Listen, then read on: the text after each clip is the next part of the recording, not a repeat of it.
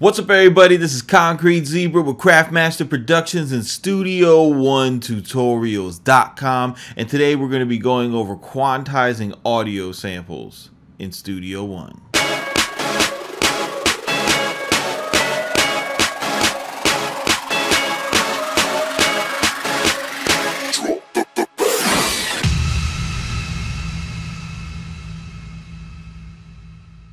What's up, everybody? This is Concrete Zebra with Craftmaster Productions and Studio One Tutorials.com, and today we're going to be looking at quantizing audio inside Studio One.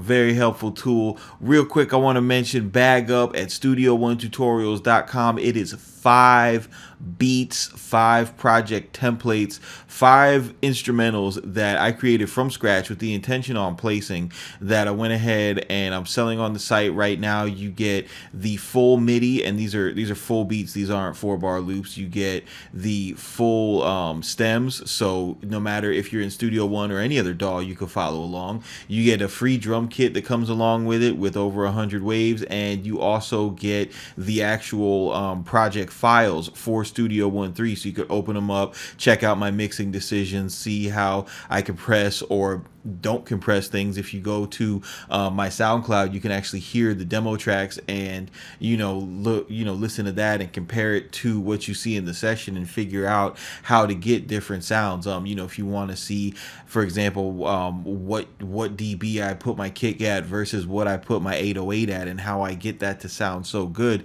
it's all right there. So head by Studio1Tutorials.com, pick it up today, and just keep on advancing with your craft. Now today I was just working on a track, and I have this that I started working on.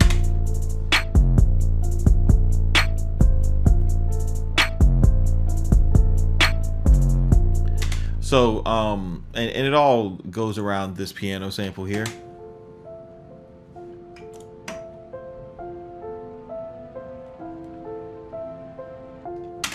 So what you'll notice, off the jump, is that it's not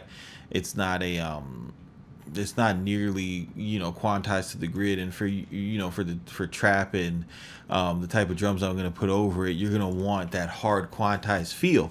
And this is a good way to go about getting like a cool acoustic, actually played sound, but still get the obnoxious quantized feel of trap. So first I'm just going to hold down Alt and wait until I get that clock icon at the bottom that indicates that we're time stretching. I'm going to click and drag to the right and just fix that loop so that we get a decent loop going.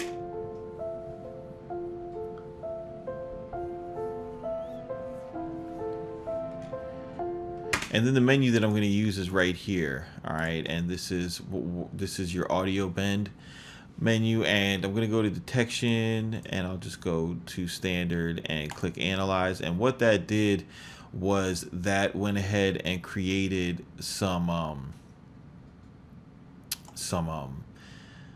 bend points inside the audio. Now what I'm looking to do here is I'm going to increase the volume on the wave so I could make this more visible.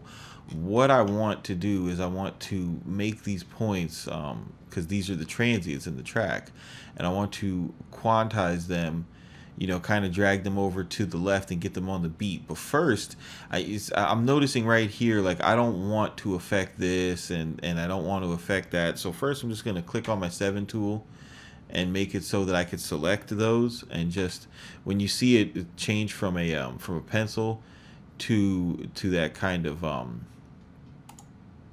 that audio bend icon, and that's going to indicate that you could select a given selection. All right, so oops, made an extra one.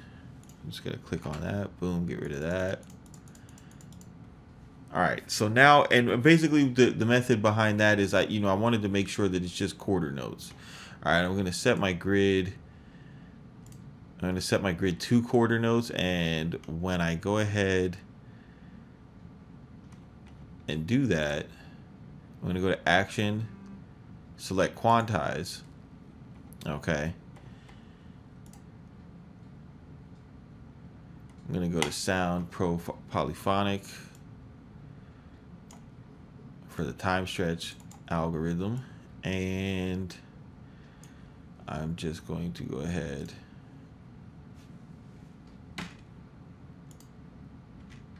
select this and click apply, and you see how it dragged everything back so that it's all snapped perfectly on the grid. Now when I play it, you get this.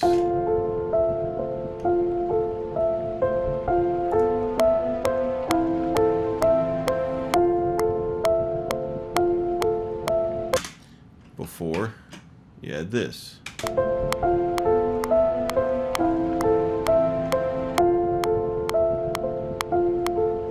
You could hear how just off the metronome that is, and you know, if you didn't know about this, you might just go by this sample and not use it. But by using this quick method and you can do this with any audio. You could do this with, you know, with drums, with pianos. You know, it works really good on stuff that's a single instrument, especially a time stretch. But you can hear there's no artifacts or, you know, crazy distortion. This algorithm, it's the same algorithm that Ableton and Contact use, so it's you know, world class.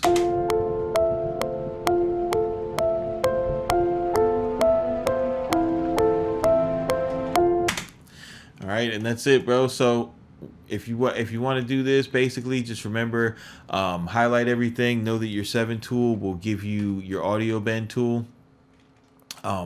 Think about the note value in which you want to quantize, and when you have the detection mode, analyze anything, delete anything that is outside of that note value. Otherwise, you know, those bend markers are going to snap, you know, to either right or left to that closest bend marker, and that can really throw off your